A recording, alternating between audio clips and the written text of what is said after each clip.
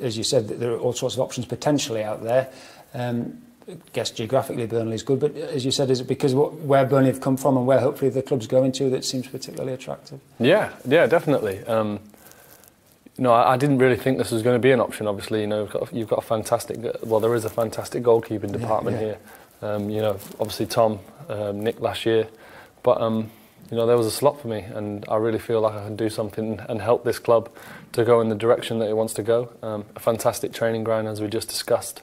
Really impressed me. Everything's really impressed me about the club. The manager. I've heard such good things about the atmosphere. You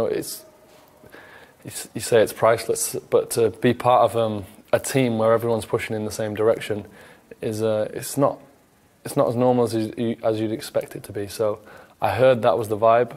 I've come here first day and you can just see it. It just stinks of it. Everyone wants to play for each other. Everyone wants to win, and everyone wants to do the best. Tom and Nick have gone on to play for England while they've been here. You've been in England set up a long time. I know it'll be one thing at a time, but is that still something that's hopefully open to you? Is that in your mind still, or is it very much get your club thing right and see what happens? Yeah, I think get my club thing right. I'll never change my opinion towards my country. I love playing for England.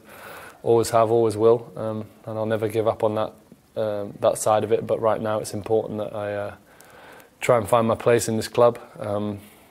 Settle in quickly. The season starts. Well, the season has already started for Burnley with the Europa League qualification. So, but like I say, I feel good. I've had a good pre-season at Manchester City.